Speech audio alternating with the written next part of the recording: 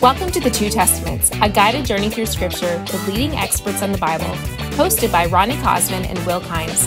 Find us wherever you listen to podcasts and subscribe on our website at thetwotestaments.com, where you can find our library of episodes and donate to support our work. Follow us also on Twitter, Facebook, and Instagram. Welcome to the Two Testaments, a guided journey through Scripture. I'm Ronnie Cosman. And I'm Will Kynes. And in this episode, we're looking at the Book of Micah, and we're joined today by Dr. Mark Gignilliat. Did I say that right, Mark? I liked that a lot. Was that pretty good? It's not Gignilliat? It's had that sort of French, I like that. Gignilliat. Gignilliat. Yeah. Okay. You know, being from Canada, I want to find the French where I can find it. But I appreciate that. Thank you.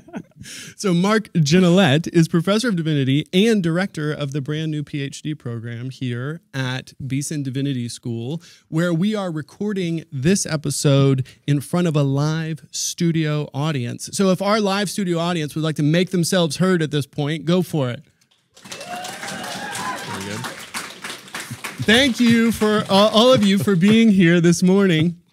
Now, Mark is the author of several books, including Reading Scripture Canonically, Theological Insights for Old Testament Interpretation, and Micah in the International Theological Commentary, which is why we thought of inviting him to guide us through the Book of Micah today. Also other books and books forthcoming. Do you have anything coming out soon that we should know about, Mark? Heath Thomas and I don't know if you all know Heath, have been working on a book for way too long with Baker Academic, which will be a theological introduction to the Old Testament. So all the writing is in. So Lord willing, that plane will take off within the next year. Great. Yeah. And Heath is another contributor to the podcast this season.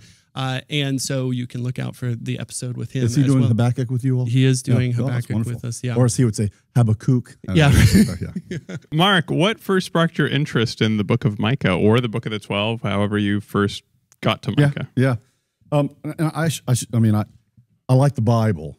So, I think every corner of the Bible has its own fascination. I would love to give a little bit more of an interesting story than I have. Truth be told, new commentary series coming out.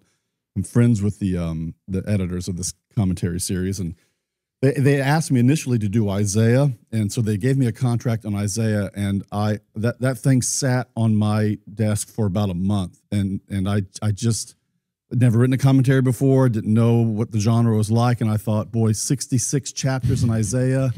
What if I get to chapter 5 and I don't, this is not working? So I threw it back to them and said, let me give Micah a go, and we'll see how this works. So that's how it started. But I will say the whole process of writing a commentary, it's in some sense it might be how I've heard people to describe being a pilot. It's hours of monotony interspersed with moments of sheer terror, and I think that's kind of the nature of it. So Micah got into my imagination just by the study of it. Great. Well, hopefully we can get to some of those terrifying parts of Micah in our discussion today. We'll see. But before we get into the actual text of Micah, what we'd like to do is just contextualize it a little bit. Yeah. And this is probably not a book of the Bible that a lot of people are very familiar with, besides Micah 6:8, right? So we want to try and contextualize the rest of the book. Bumper sticker verse. Yes, right. So starting with, what is the historical context of Micah? What do we know about who wrote the book, when, and why? Yeah. Well, this is Micah raises lots of fun questions about this, and of course, the critical tradition will engage Micah in its own way, and I don't know how far you guys can sort of direct out that conversation. Verse 1, the superscription, does set the book within a particular context, and if you look, for example, the ways in which the first 6 books of the minor prophets run, it's kind of got this interesting move from prophet to the north, prophet to the south, north, south, with Micah coming in here at book number 6. So Micah's a prophet to the southern kingdom of Judah. He prophesies middle of the 8th century to the end of that century. This is in the period, historically speaking, of the kind of renaissance of the Neo-Assyrian Empire, Tiglath-Pileser III, and then as things sort of move on, eventually resulting in the destruction of the northern kingdom. So he's living in a cataclysmic moment. And he's also identifies himself from this region called the Shephelah, which is this plains region between the mountains of Judah, the Judean hills, and the Mediterranean Sea, And there's a lot of that's been traded off of that, because Micah is this sort of lowland, country prophet, and Isaiah is this gentrified kind of royal prophet. So the form critical instincts to let that kind of background material inform have led to all kinds of interesting, I think maybe misguided, but interesting reading. So that you have basically, as I'll tell the students here at Beeson, Micah is kind of from Jemison or Jasper. This is all Alabama references here, but some country town. And Isaiah, he went to Harvard, and he's kind of so you have that kind of plague at work. I think there's just a lot that we don't know about Micah the prophet. That's what's fascinating about the book. We don't really know the man. He will appear at the end in the middle of chapter 1. He'll appear again later on where he compares and contrasts himself with the false prophets. But we don't know a lot about him. I think you all interviewed Chris Seitz recently. Is that right? Chris wrote an article years ago. A catchy phrase for the title was on letting the text act like a man. And I think this is probably my own canonical instincts in reading Micah. And instead of pressing through Micah to get to the real prophet back there to hear the crackle of his voice and the crooked finger pointing, we let the man be shaped by the book itself, and that's the way in which we engage it. So who is Micah? Micah is these 7 chapters right here. Right. Now, what are the major themes in the book of Micah? If you could identify your top 2, top 3, 4, however ambitious you want to be, how would you kind of? I'll give you 7.5. Summarize them for us. In Calvin's commentary on Micah, and I trade on this in my own work. It's kind of funny, by the way. You'll let me know how this works. But I had to go back and look at my own commentary to remember what my own thoughts were on these things. I'm embarrassed by that, actually.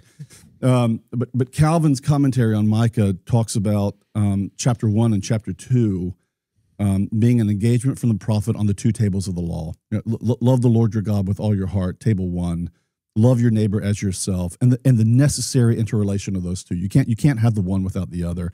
The prophets lean heavily, and all the prophets lean heavily into that particular dynamic: loving God, loving neighbor on a continuum of some necessary mutual reciprocity. And so I think that's probably the major theme. And you're going to ask me, I think, eventually at some point, probably I would guess about the structure of the book. But the structure of the book and its major themes are probably laid out in the first 3 chapters. I mean, there they are. And it's about idolatry. So we're dealing here with table 1. It's about injustice. Chapter 2, there's table 2 of the law. And then chapter 3 just ups the ante and reintroduces both of those themes in highly provocative ways. So the themes of loving God and loving your neighbor seem to be covenant reminders to the people of God in terms of their own infidelity, I think, as kind of the driving pulse and heartbeat of this book. So as you anticipated, we are going to ask you about the structure of the book right now. Mm-hmm. So could you briefly summarize the book and how it fits together? How does it progress? And this as everything is, this is controversial. I mean, people have wrestled with the internal coherence of Micah in different ways. I mean, even going back to the critical tradition in the late 19th century, Bernard Stade writes an article at the end of the 19th century basically saying you only find the authentic Micah in the first 3 chapters. And we all know kind of how that critical line of reasoning goes. I'll say there are several different ways that people have tried to organize the book. You'll find, for example, the call to hear or to obey, Shema, which of course has its own significant Deuteronomic resonances throughout the Old Testament. That sort of marks the beginning of chapter 1. That also marks chapter 3. You hear it again at the beginning of chapter 6. So some people will allow that tripartite structure to be the organizing influence.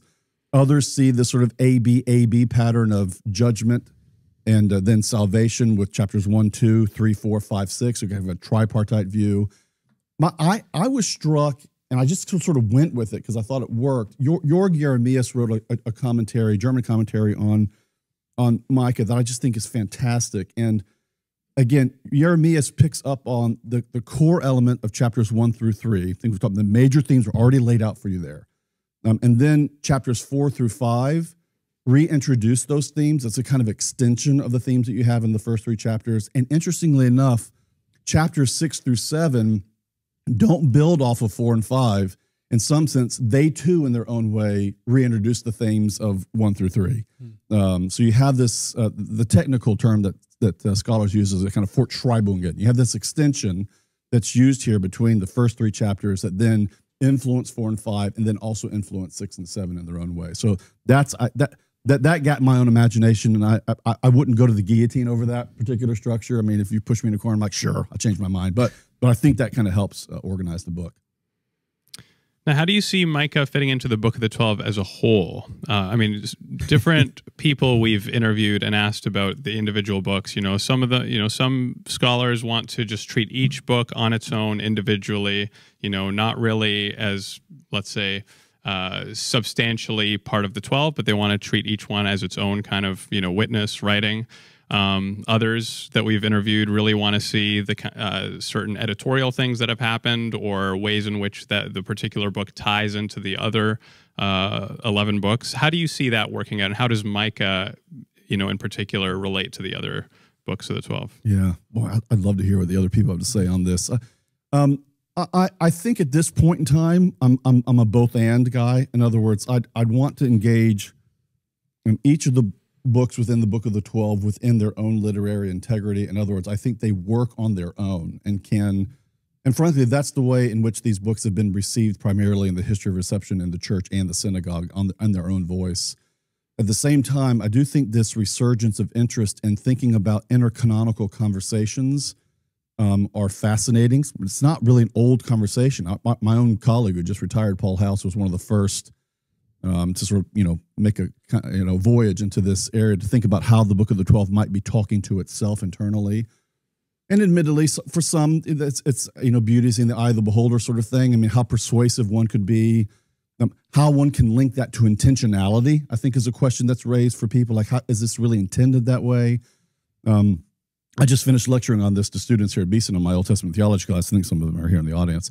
And I do think there are ways in which the end of these books can tip and tuck into one another. We see that especially in the front end of the 12, the way in which the Midot, those attributes of the Lord in Exodus 34, 6, and 7, and I'm sure we'll talk about that more today at some point in time, they weave their way through the books in a way that seem to be, like, for example, Joel 2 and Jonah. It's like, oh my goodness, the king of Nineveh is using covenantal language based on the Midot of Exodus 34. It's like, what's going on?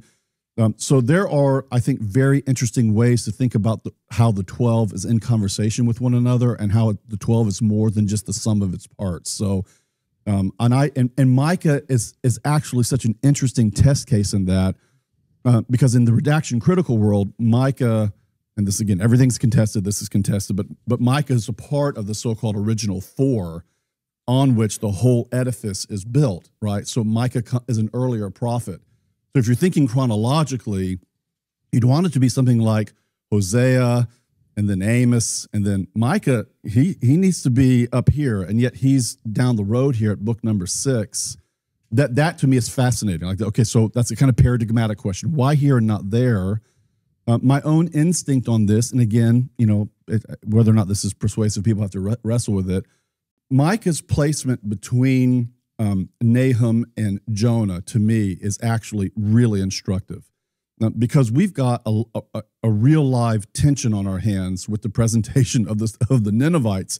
I mean, if we leave it on the surface, the question that I think everyone wants to ask is, will the real Nineveh please stand up? Is it Jonah's Nineveh who repented? Is it?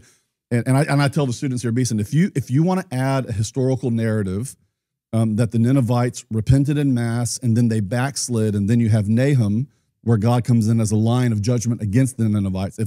If that helps you sleep at night, like, I want you to have it. Like, take it and sleep. Unfortunately, the Bible doesn't say anything about that kind of narrative. What you have are 2 radically different portrayals of the Ninevites. And here's Micah right in between, navigating for us 2 very different options for the nations eschatologically vis-a-vis the covenant God of Israel.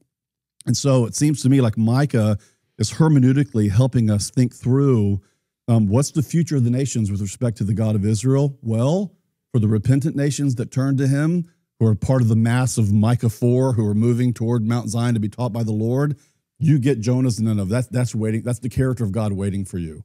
For those who reject, the so-called anti-elect, the judgment of God is your future as well. So I think Micah can help adjudicate what seems to be a kind of complicated portrait there within the 12. I think that's by intent, but Right. And for listeners who want to dig more deeply into the way that the canonical presentation of the books of the Bible may influence their interpretation, your reading scripture canonically is a really helpful resource for that. And particularly for the prophets, we've already mentioned Chris Seitz, but his Prophecy and Hermeneutics is a fascinating book in this regard, because the point he makes is, and this reflects on some of the conversations we've had with other guests, is, well, when you look at the Bible, the prophets are in a certain order. But if you look on many library shelves, they've been put into a historical order, or when they're dealt with in an Old Testament introduction, right? So we've reordered them because we prioritize what we understand of history over what the canon presents to us. And that just changes the way that we read the text and what we draw from them. And you've pointed out one example of how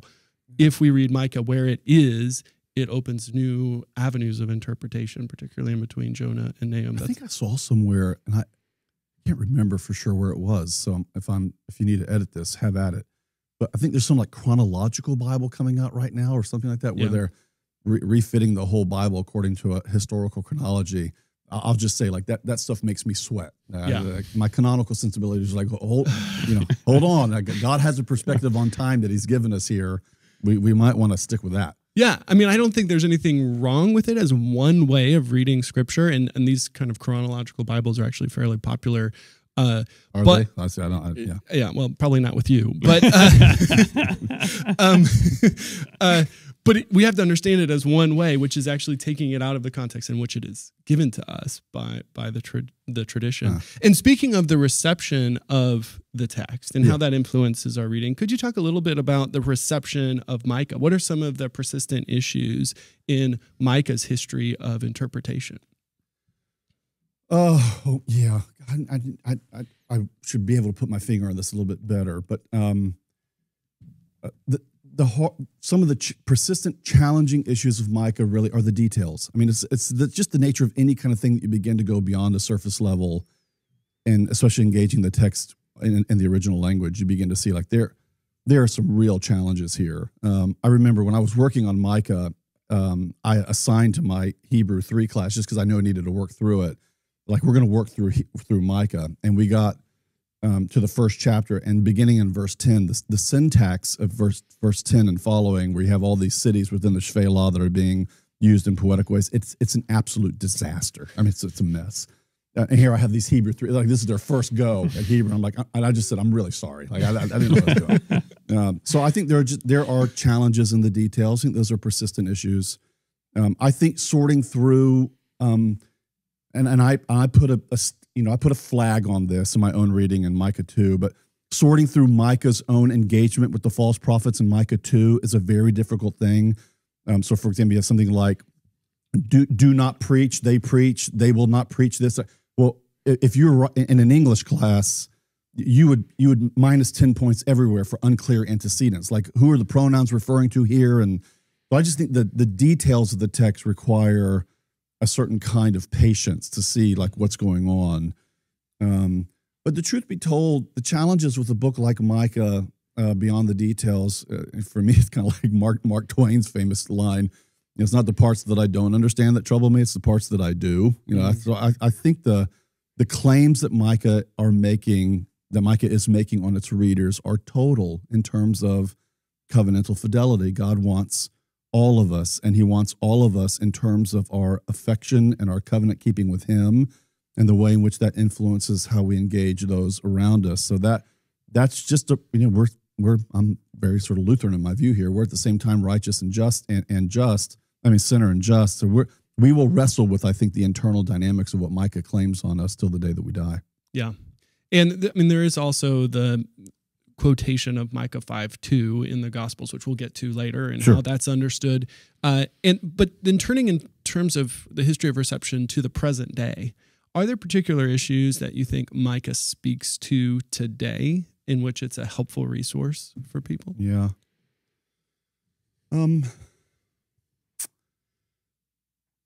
Well, obviously the issue of idolatry and the affections and the desires of the heart are perennial issues within the life of the church and the faith. Our students here, and I'm sure the undergrads as well, will read Augustine. The ordering of our affections are our tendency to take that which is good and turn it into that which is ultimate, our tendency to swap the creator for the creature. I mean, that is endemic to our fallen nature. And we, in some sense, the Christian existence is itself a wrestling with the proper ordering of our desires again and again and again. So in that sense, so Micah sits in the front porch of our Christian existence. So I think that's a very crucial factor of his ongoing significance. The other thing too is, and this is where Micah and Jeremiah become fun canonical partners with one another. You know, Micah comes to Jeremiah's rescue in the book of Jeremiah. Jeremiah is about to be put to death. And one of the elders says, and this is a rare thing in the prophets, but one of the elders says, didn't Micah back in the day say something very similar to this? And he didn't get killed. And so Micah canonically comes to the rescue for Jeremiah.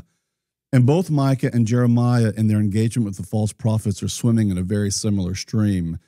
And that is, and it's a very sort of simple thing, but every false prophet, can we just say even heretic in the life of the church, has Bible verses on their side. That's a hard pill to swallow, but they've all got some Bible on their side, so that when Hananiah and some of these other false prophets who are saying, hey, this thing's not as bad as it seems to be in Micah 2, they're deploying, at least some would argue, a half-baked Zion theology, right? And in other words, Zion will never be shaken. And here's the deal, like we can go to Bible verses to prove that that's true. Like Psalm 46, a mighty fortress is our God, Psalm 48. So this Zion theology that's at play in the Bible, we will not be shaken. They're appealing to that, and it's as if Micah and Jeremiah and the other prophetic company is coming and say, but don't forget, there's that whole book of Deuteronomy as well, and that whole tradition of blessing and cursing. So the tendency that we all have, I think, within the life of the church, both individually and corporately, to be selective. This is that whole sort of Jonathan Haidt thing on Our Righteous Mind. Our moral and religious imaginations, more often than not, are driven by our gut and our intuition. I think we're hardwired that way. David Hume was probably right. All right, so we're driven by our gut and our intuition, and then we come in to look for arguments to support what our basic gut and instincts are. And I think this is where the prophetic legacy is so strong in the life of the church, to warn us about trusting our own gut and intuition, and to also recognize our tendency to be limited, or at least to go to those quarters of Scripture that we prefer over against others. I'm in the Anglican world, for good or for ill, but I am. One of the articles of religion, Article 20, says that the church has authority, but it cannot teach the Bible as if one section of the Bible is repugnant to another.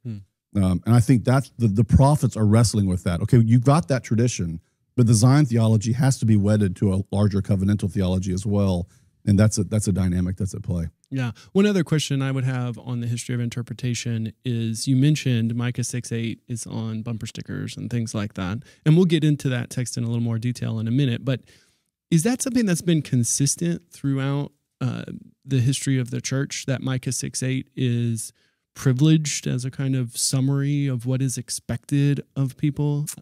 I hadn't prepared you for this question, so sorry. But it's a good question. I don't really know. I don't want to answer that question in any sort of definitive way, but it's not standout. I mean, I don't think it has that kind of bumper sticker quality within the tradition. So it probably wasn't on the back of chariots back in Jerusalem. No. And it's not like you're reading. So I did this with students years ago, where we worked through Micah and we kind of compared and contrasted Calvin's commentary with his sermons on Micah. And it's not like you get to Micah 6 and Calvin's like, the day you've been waiting for.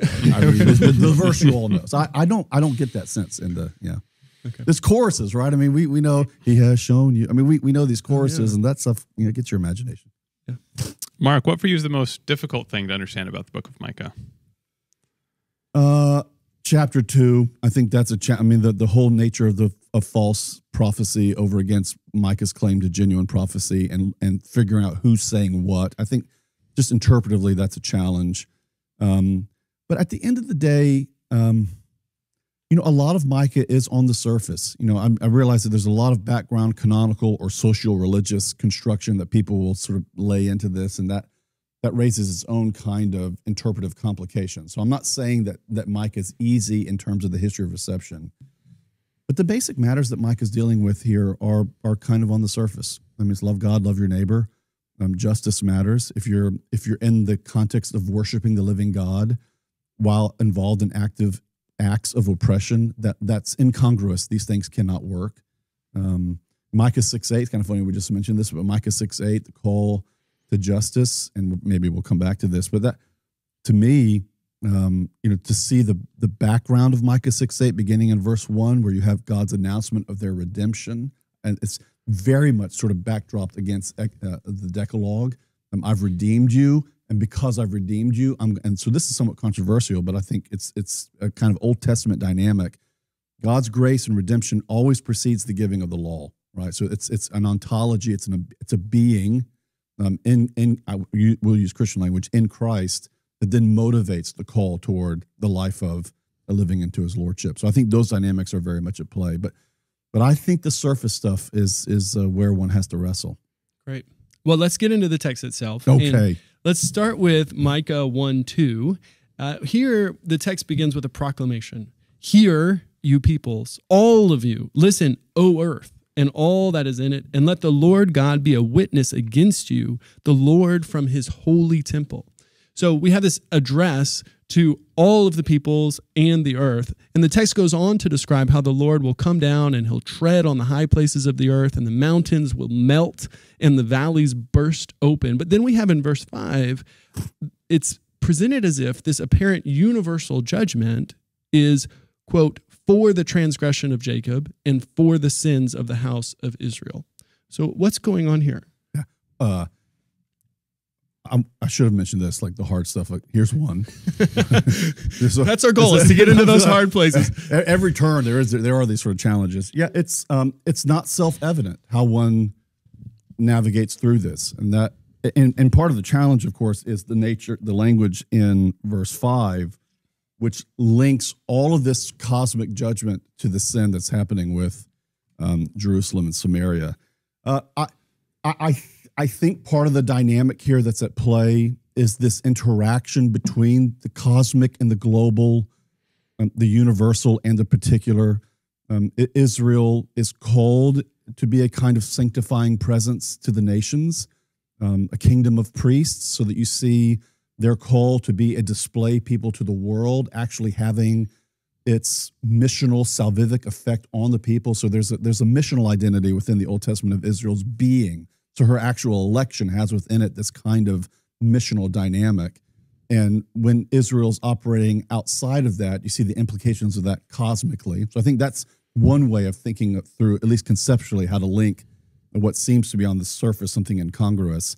There's a move, though, that's made. If you look in chapter 5, and this is a very minor prophetish kind of thing to do, where in verse 10, it begins this language of declaration against Jacob, right? So verse 8, the remnant of Jacob shall be among the nations. Verse 10, in that day declares the Lord, I'll cut off your horses. Whose horses? Jacob's horses, your chariots, your land, your strongholds, your. And then you get to verse 15, and it says, and in anger and wrath, I will execute vengeance on the nations that did not obey. You're like, well, I thought we were talking about Jacob here, Israel, or even an eponym for the whole of the united monarchy. How do we get to the nations? And it's as if all the minor prophets say yes. Right? I mean, Isaiah, for example, all the oracles against the nations, the Babylonians, the Moabites, and then what is it? Jerusalem's in there too. Amos 1 and 2, for 3 sins, yea, 4, I'll go against Damascus. And you're working through, yeah, go get Damascus, go get Moab, go get Ammon. But then what happens? Well, there's Jerusalem and Israel as well.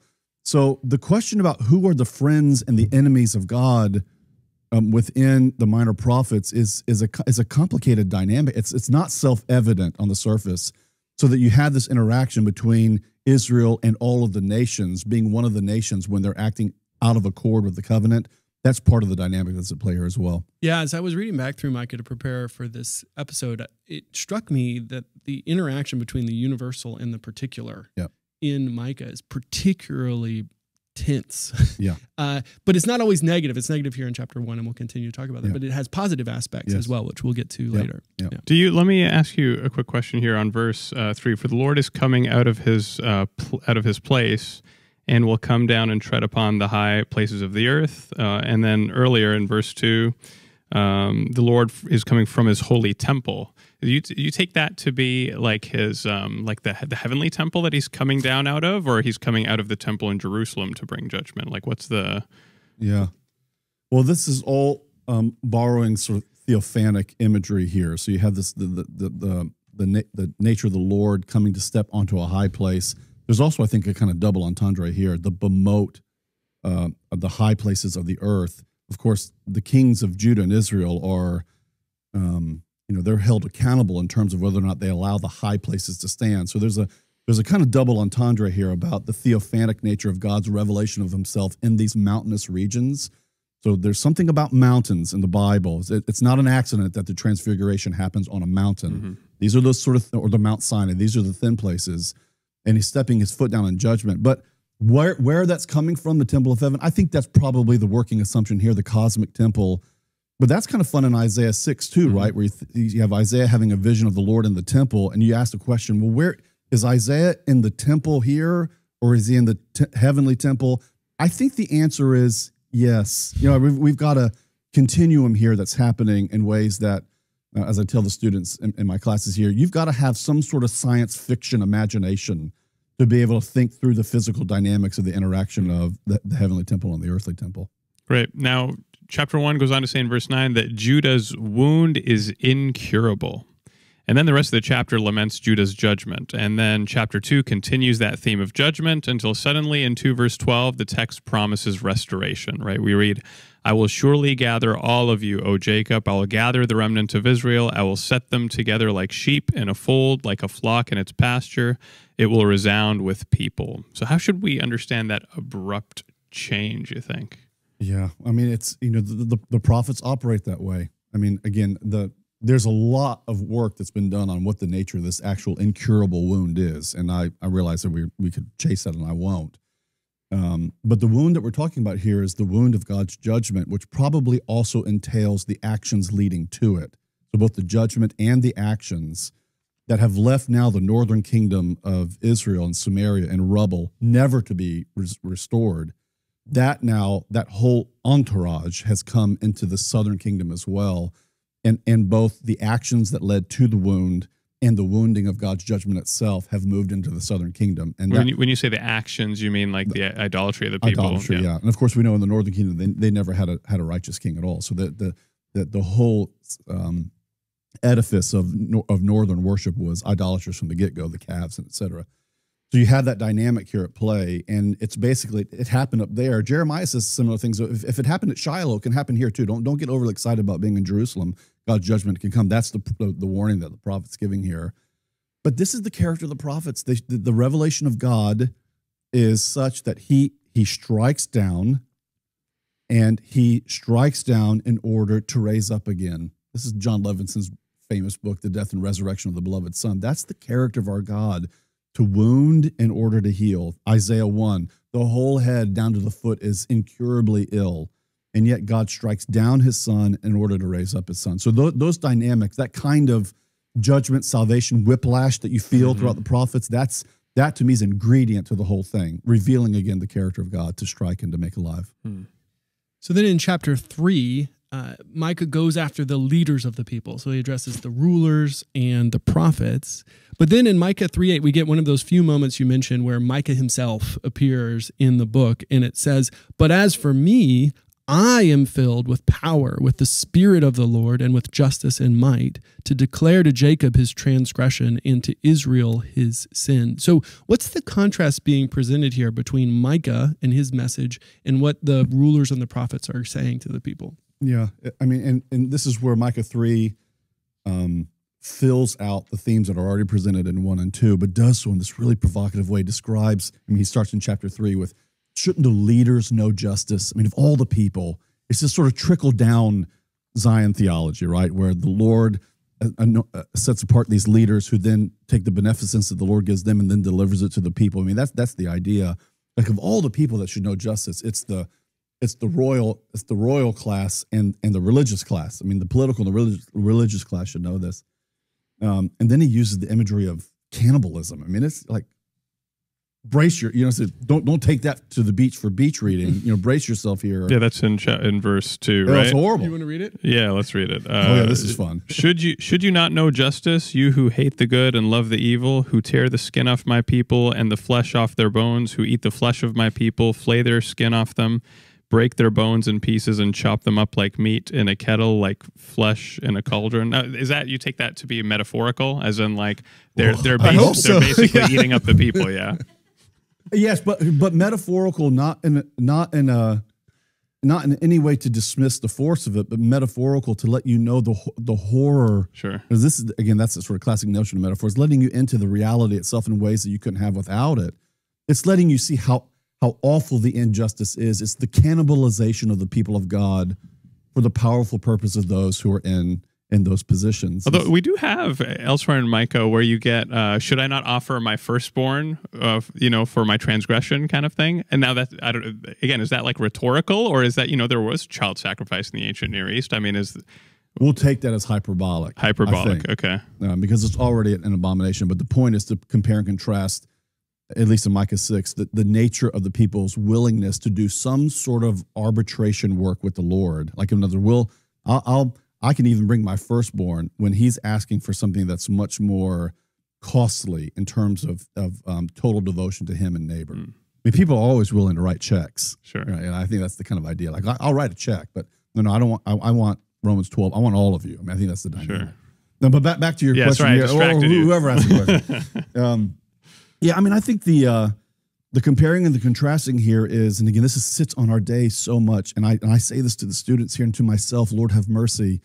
If you think that you are impervious to the surrounding culture or the people within your congregation shaping what you say in light of the potential challenges that you might face with what you say not wanting to be heard, you are naive. We are all susceptible to that. And what we read in Micah 2 and as it moves in Micah 3, the false prophets are for hire. You want me to give you a good message? Well, then give me something to eat. Pay me off. If you don't pay me off, then I'm going to give you a message of doom. You want weal? Pay me. You want doom? Then don't pay me. So the prophets are for hire. Their messages are malleable. That's set over against the true prophet like Micah here, who's saying, I'm driven by the Spirit of the Lord to teach and to preach that which God compels me to do. And the true prophets will kick and scream and moan about that. They're not often very happy about it, but they recognize they have been seized by something external to themselves and compelled to deliver something that's not very popular. And you see the way in which Micah describes it here. What's the unpopular message? Well, I'm willing to talk about sin. I'm willing to call, if I can use Lutheran terminology here, I'm willing to name the thing for what it is. Enough of these sort of religious platitudes. We're going to go down and name the thing for what it is. And that sets himself up over against those who are willing to kind of massage the message to whatever people are really wanting to hear. That dynamic sits on, and it's easy enough, to thump our chest on that. We are all susceptible to those dynamics. In chapter 4, there's a vision of a peaceful future, which I think is worth, reading in full, especially, today, lots of turbulent, violent times. Lord have mercy. Yes. So let's read that. In days to come, the mountain of the Lord's house shall be established as the highest of the mountains and shall be raised up above the hills. Peoples shall stream to it. And many nations shall come and say, Come, let us go up to the mountain of the Lord, to the house of the God of Jacob, that he may teach us his ways and that we may walk in his paths. For out of Zion shall go forth instruction and the word of the Lord from Jerusalem. He shall judge between many peoples and shall arbitrate between strong nations far away. They shall beat their swords into plowshares and their spears into pruning hooks. Nation shall not lift up sword against nation, neither shall they learn war any more. But they shall all sit under their own vines and under their own fig trees, and no one shall make them afraid, for the mouth of the Lord of hosts has spoken. So how do scholars interpret this vision of the exalted mountain of the Lord's house and then this influx of the peoples from many nations, and what challenges do we have in understanding the significance of this vision, both in its context, but then also maybe in the broader canonical context? Yeah, it's again the location of Micah 4 in the overall book, but within the 12 is interesting because You know, the Masoretes were, their knowledge of textual detail sort of blows our hair back. I always tell the students here at Beeson that when I grow up someday, I'd like to be a Masorete. You want to be one of these medieval Jewish scribes? With penicillin, like I'd go back. But you know, you have this sort of remarkable detail to the text, and if you go to Micah 3:12, you'll find, like, in the middle of it, one, you know, like 18-point font, then one like 26-point font Hebrew letter, and it lets you know that that's the middle letter of the 12. So not just Micah, the whole of the 12. So what's Micah 3:12? It's death. It's the destruction of Zion. So think about the dynamic that you have right at the core center of the 12. And I would say this is by intent. I don't know how they pulled it off, but I'll say by some sort of canonical intent, you have death and resurrection sitting right at the middle of the 12. Let me read 3:12 just so people have it in their Oh, mind. yeah. Therefore, because of you, Zion shall be plowed as a field. Jerusalem shall become a heap of ruins, and the mountain of the house a wooded height. Yeah. And that's the death. That's the death. Yeah. That's death. So you have death, and then what do you have right after that? Resurrection. Zion shall be raised like a mountain, and the nations will stream to it.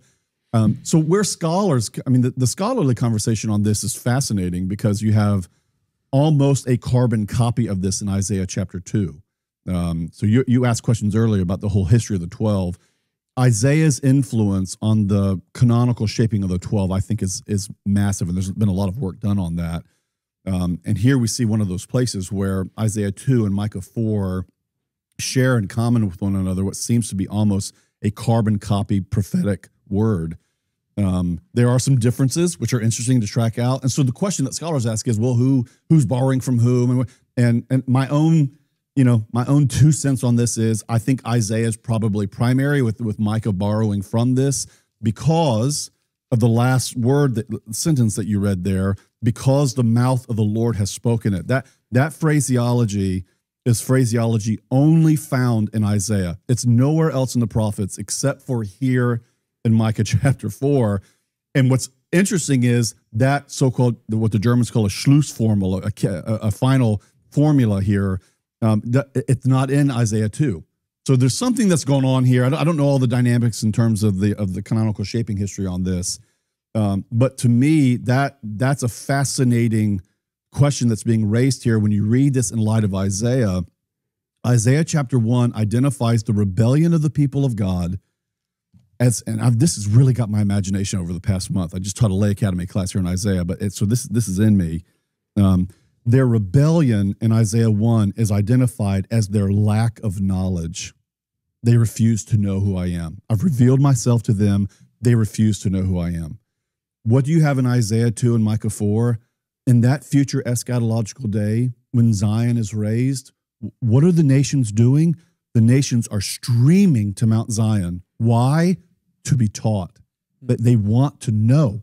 They want to know who the Lord is. They want to know his ways. And what unfolds from that? What unfolds from that is an era of universal peace.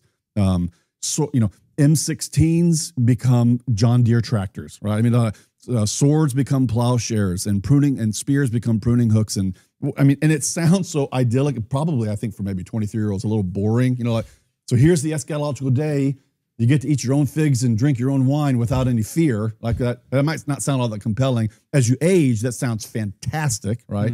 But the point is this era of universal peace in the future that's built off of the knowledge of the Lord like the waters that cover the sea.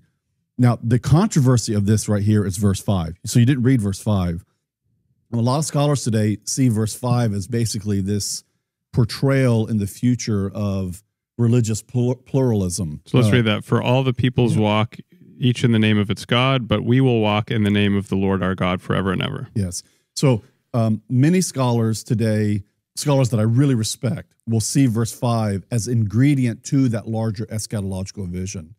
I don't. So that Israel worships Israel's God, and then the peoples in this time of peace. Yeah, so here comes Nimrod and Baal, gods, right, and all the gods are kind of getting along. Right. I mean, so that I just that's for a lot of reasons it'd be hard pill for me to swallow. One of the reasons why do scholars will they go to Deuteronomy? Is it 28 or 32, whatever it is, where God is allotted to each of the sons of God, a nation, something like that. Thing, yeah. Yeah. I don't know if they'll do that. I mean, Okay. I think it's more of just this is part of this is one of the ways in which Micah has a vision of the future that's different than Isaiah. I mean, they'll point there. So I think Marvin Sweeney will talk about a debate between Isaiah and Micah, kind of on this point.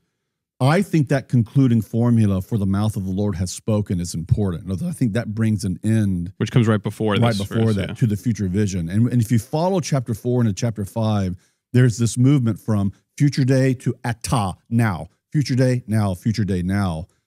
I think verse 5 is bringing us back into the current day. And I actually don't read this as causal for I actually read it as concessive. Although the nations continue to walk in their gods, we will continue to walk in the name of our Lord, which would be on analogy to what Micah does in Isaiah chapter 2. Come now, O Jacob, let us reason together. So that's a controversial matter. Yeah. Right. So you spoke about the resonance of that phrase in there about sitting under their own vines and under their own fig trees. With no fear. With no fears, which has been somewhat famously put into the Hamilton musical.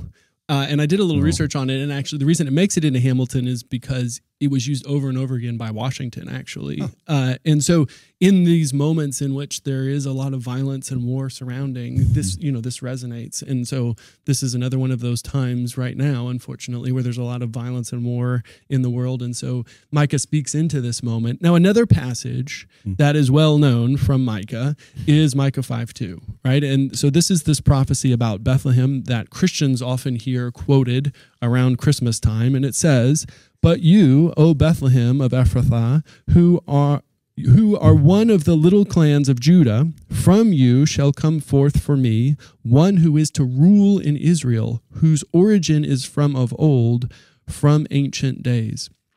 So how do we understand that verse in Micah? So Christians tend to focus on what it means in Matthew 2:5-6, where it's quoted, but how is it? It's quoted there in order to kind of Herod's trying to find the location, right, where the Messiah is going to be born. Great. Thanks, New Testament expert. Yes, you're welcome.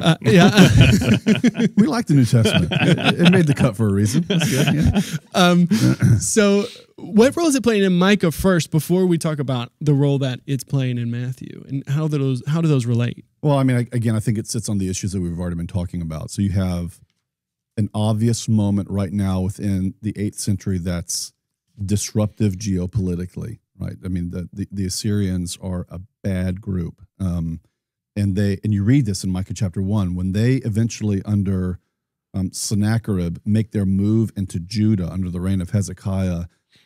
We know the story about God's miraculous deliverance of Jerusalem, but what we often forget is the massive damage done to the infrastructure of Judah in the south that really they never recovered from. Lachish, famous bronze relief, I think, in the British Museum of Sennacherib forcing the generals at Lachish to bow in abeyance to him. That'd be like, the Pentagon going down in the U.S. So the significance of the cataclysmic moment forced the people of God to hope eschatologically for the future. So again, you have that movement between the now and the then that continues to kind of pepper here. That seems to be the dynamic that's at play here as well. There will be a future ruler that will come. We might not know peace right now, but he will be our peace. I mean, the judgment that we're experiencing right now of God is not his final word. It's instrumental to his ultimate resurrection. I think that's the dynamic at play within Micah. So Matthew is reading this very much in keeping with its original context. I mean, part of the challenge with and again, you all know my approach to all this. So, I mean, I can't read the Bible, don't think anyone really should who's a Christian outside of some sort of Trinitarian metaphysics. In other words, as I tell the students, I'm not waiting for Matthew for God to become triune. I mean, this is his eternal being. So we're always making a distinction in my own mind between what biblical authors might have known and the actual reality of God's being. Those should not be fused with one another. And a certain kind of approach to authorial intentionality fuses those in ways that I think are theologically and hermeneutically unfortunate. So it's the language here is a ruler who comes from of old, from eternity. And I would say, probably most scholars would view that as the kind of hyperbolic language that you use about any kind of royal figure. He's an ancient pedigree. Yeah, he's got an ancient pedigree. He comes from a long time ago. And I think in the commentary, I say something like, can you read it that way? And the answer is yes, you can. Do you have to read it that way? No. Interestingly enough, I think Deuteronomy 33, verse 27, uses these same appellations from of old, everlasting, to describe Adonai, tetragrammaton. So there's something here that seems to be at play.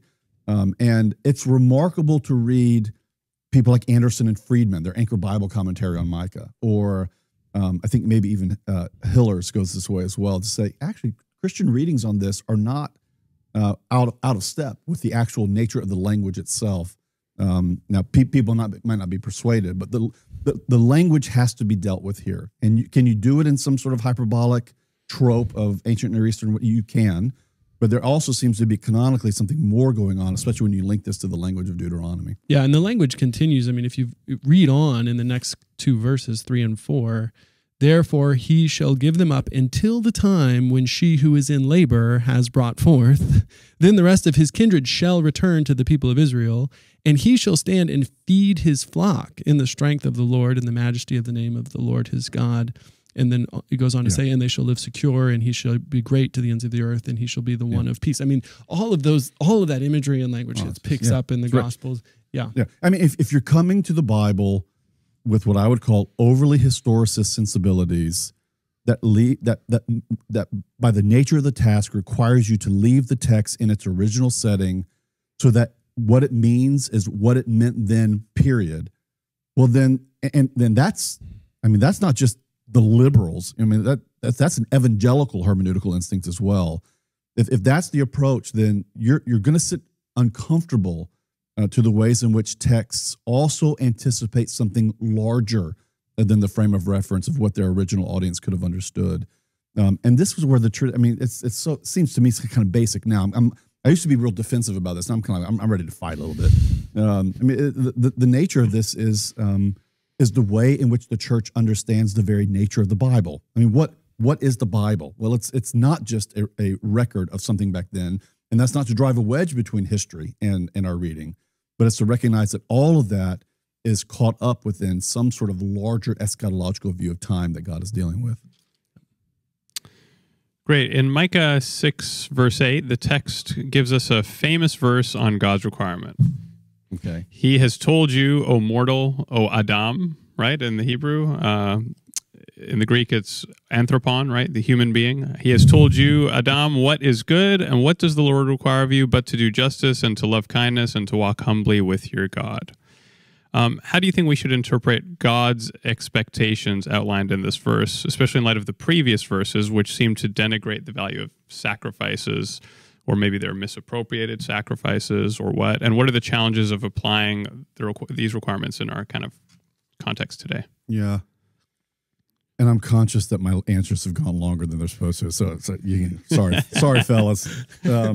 And so keep us on track here. But sure. I think you have to press even behind the religious dynamics of what the people are saying and how they're willing to broker with the Lord to the first verse. This is where, again, gospel and redemption seems to be preceding the call to human agency. Hear what the Lord says, arise, plead your case before the mountains. Let the hills hear your voice. Hear, ye mountains of the Lord, this indictment. So what's the indictment? Well, verse 3, O my people, that's covenantal language. What have I done to you? How have I wearied you? Answered me. We won't read all that, but that's worth sitting with. It's a classic parent question. I thought, okay, so a child's complaining. I'll pull this line out sometimes. Maybe you guys do this for your kids. So let me kind of get a sense of what's so bad. Like, is it the fact that you have all the meals you could want provided for you? You never wonder where you're going to sleep. You get to play ball. We pay for all of that. There's even some entertainment in your life.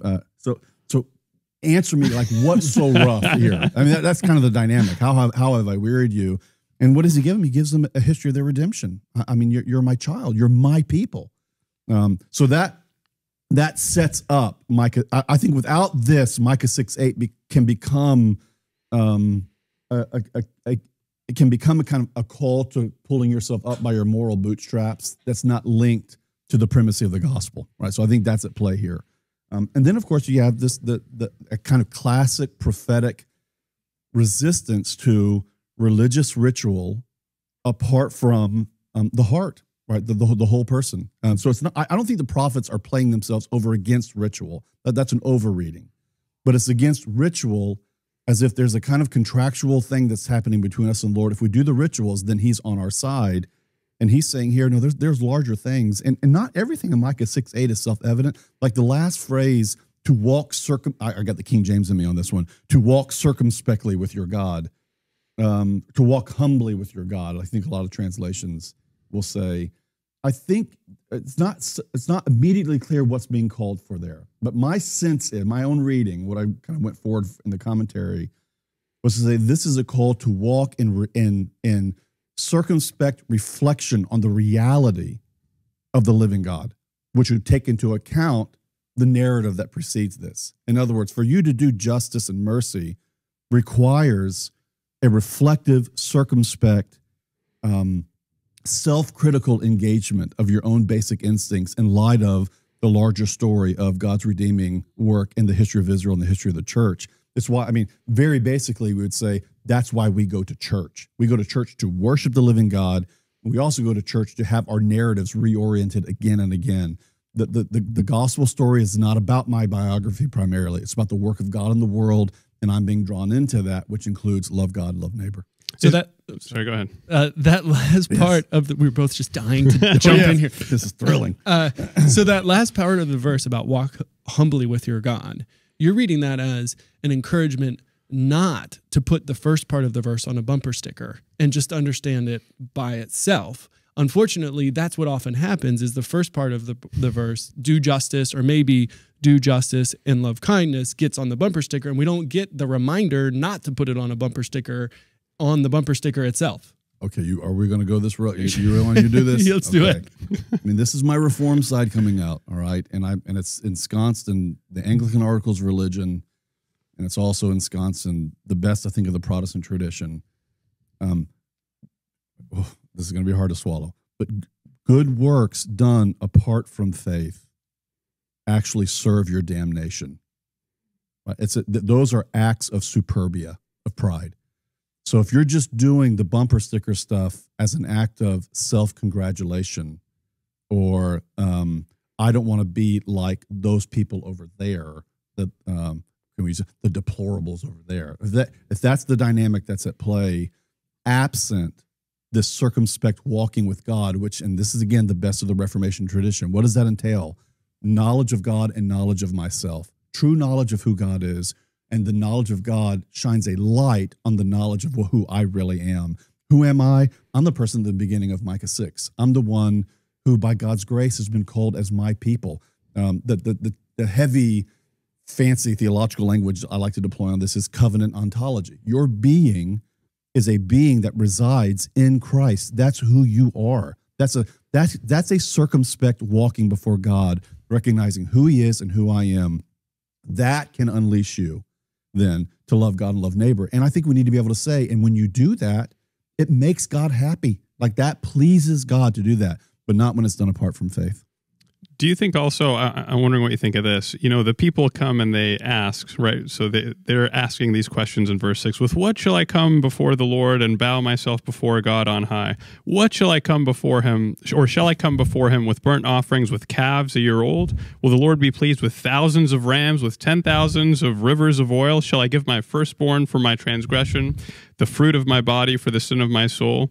And so they're like, oh, is this what you want, God? Should I bring you this and this and that and that and, pile on all these things? And then is this kind of like where the professor tells the student it's in the syllabus? You know what I mean? Like, he has told you, already. Is that what's going on? No big reveal here. Yeah, I mean, for sure. I mean, again, and that's where, going back to Jeremiah at the beginning, this is where Micah 6, which begins a new section, 6 and 7, 4, 5, 6, and 7, is tipping and tucking back into the main dynamics of chapters 1 through 3, which are what? love God, love your neighbor. So for sure, not only have I already told you, I've already told you in this book. Right. This is already up and running in the dynamics of this prophecy already. Right. So these questions are kind of, they're ridiculous, basically. So Micah 7:18, the text speaks of God's forgiveness. So we have, who is a God like you, pardoning iniquity and passing over the transgression of the remnant of your possession? He does not retain his anger forever because he delights in showing clemency. Now, how do we reconcile this with all of the language about judgment earlier in the book? And one of the things I've noticed as we've been going through the minor prophets in this podcast is over and over again, our last question is often similar to this, where you get all this judgment in these books, and then at the end, this moment of hope and redemption. Yeah. So there's a canonical question here as well, I think. So how do you reconcile this verse and this, what it represents in this final passage, with the judgment in the rest of the book? Judgment intends to be restorative.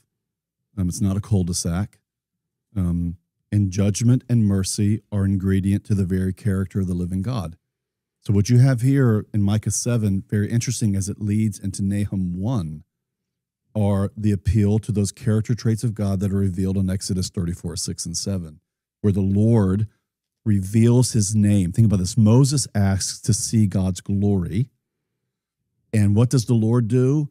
The ultimate answer to that, I think, and that's a tricky text there, but the ultimate answer is, not only am I going to let you see, I'm going to cause you to hear, to understand. And the Lord gives an exposition of his own name. The Lord, slow to anger, quick to mercy.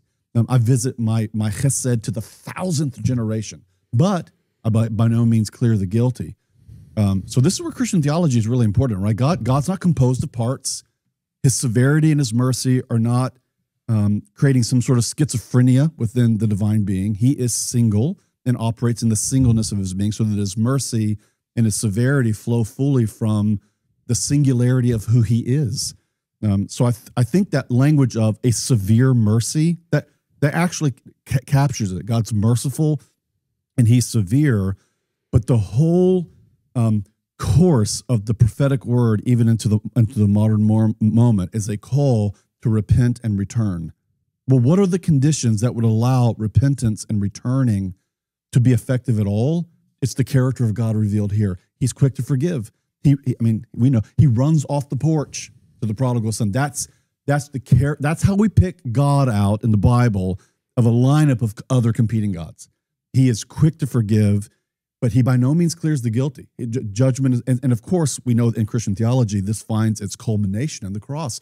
Where do we see the severity of God and the mercy of God on fullest display? We see both of them in their resplendent and horrifying aspects in the cross. Jesus is receiving the severity of judgment, but we see the overwhelming character of God's mercy there in display. So those dynamics of God's mercy and his severity, I think, are necessary the one to the other.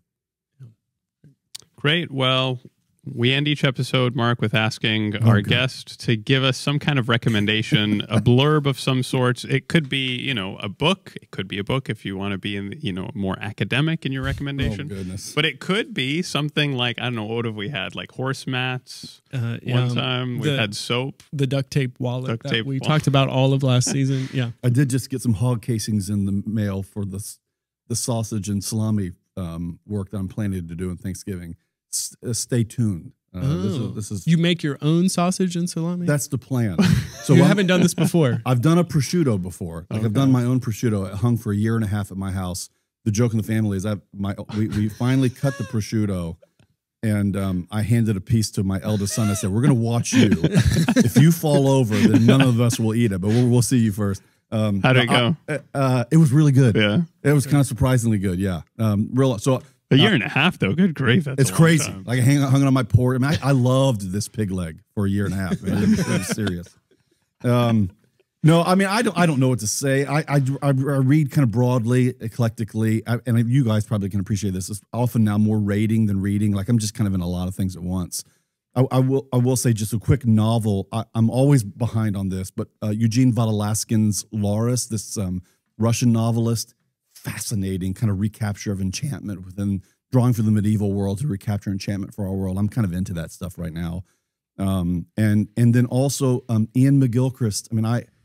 I have, he wrote work 10 years ago called, no, longer than that, called The Master and Its Emissary, and has just published his big 2-volume magnum opus, The Matter with Things, which is this fascinating combination of neuroscience, the history of the philosophical tradition, all wrapped up with sort of modern understandings of truth and the relation of the brain to the world. It's fascinating, you know, and the basic idea is the modern world has atomized and broken things down, but the master is meant to be the right brain, which puts everything together in some meaningful whole. And so this whole sort of notion of our schizophrenic moment, our therapeutic moment, I have found what he is doing to be really insightful to kind of understand some of the dilemmas of our current moment. Well, thank you, Mark, and thank you for the ways that in this conversation, the hog casings, that was the we're going to encourage people to go out and make your own prosciutto or any other kind of meat product you'd like to go make on your own. But also, I'm fascinated by the last book that you mentioned and the way that it reflects what you've done in this conversation, which you've both kind of broken down, Micah, and helped us walk through specific parts, but then put it together into its larger canonical context, which is a helpful way to read and understand the text. So thank you. And thank you to all of our listeners. Thank you to our live studio audience here at Beeson Divinity School at Samford University. We appreciate you being here to witness this live conversation with Mark Gignilliat, which may be like nothing you've witnessed before. So thank you for your time. Thank you for listening. And if you get a chance, either here in the room or if you're listening out in the interwebs, please do give us a rating on Apple Podcasts or share the podcast with somebody else. That helps get word out about the show. And for those of you who have profited from Mark's insight in the text, there are many other episodes with other great scholars who have put hours, years into understanding these texts to help you walk through some of the difficult issues that you may face in them. So check out the podcast. Thanks for being here. Thanks for listening. This episode is co-sponsored by Samford University and the Alabama Humanities Alliance, a state affiliate of the National Endowment for the Humanities. Any views, findings, conclusions, or recommendations expressed in this episode do not necessarily represent those of the Alabama Humanities Alliance, the National Endowment for the Humanities, or Samford University. Thanks also to the Faculty Success Center and our student assistants for their help with production and promotion.